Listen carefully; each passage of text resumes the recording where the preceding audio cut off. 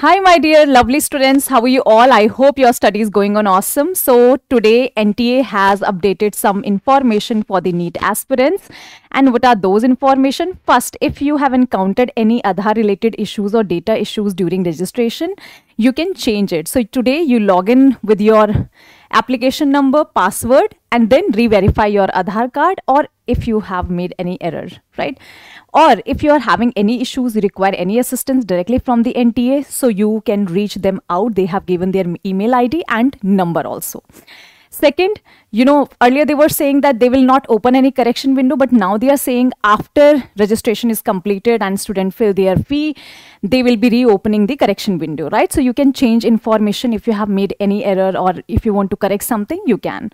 Third is some candidates, when they were not able to verify their Aadhaar card, they have used their parents' Aadhaar card. So you don't have to do that.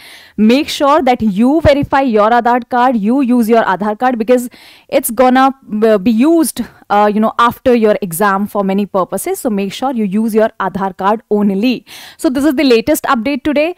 I hope everything going on awesome. In case you have any doubt, please write down in the comment box. We will be there for you. Have a great day, beta.